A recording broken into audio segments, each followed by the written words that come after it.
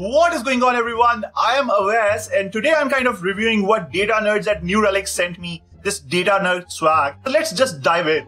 First of all, there's this prop thingy that says data nerd. You already kind of see the tee I'm wearing, the data nerd tee.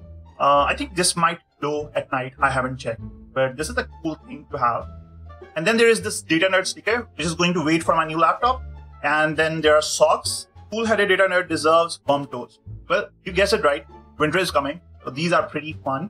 And then there is a letter from New Relic. It says, these days, the world is filled with unknowns, but that's never stopped you. Face unknowns every day and never stop questioning, solving, and creating amazing software. Thanks a lot, folks from New Relic. Pretty awesome. A couple of years ago, I wouldn't believe what I'm going to say, but the thing I'm most excited about is this mask, faceware, from what I believe is pronounced as Chico bag.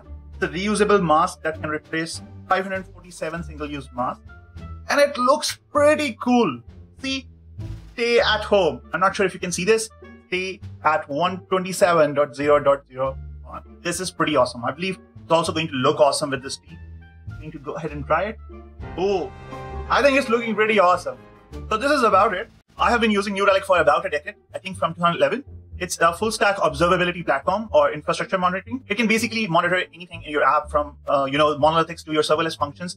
And you can kind of get this telemetry on what is performing how and which function you can optimize or what not. You can basically optimize your entire infrastructure. So you get entire application monitoring, distributed tracking, infrastructure monitoring. And the coolest thing is the serverless monitoring, which I use more often than not. So if you end up with a bug in your app, if your app is performing slowly, definitely go ahead and check out New Relic. And that is pretty much about it from my end. I'll see you in a bit. Peace.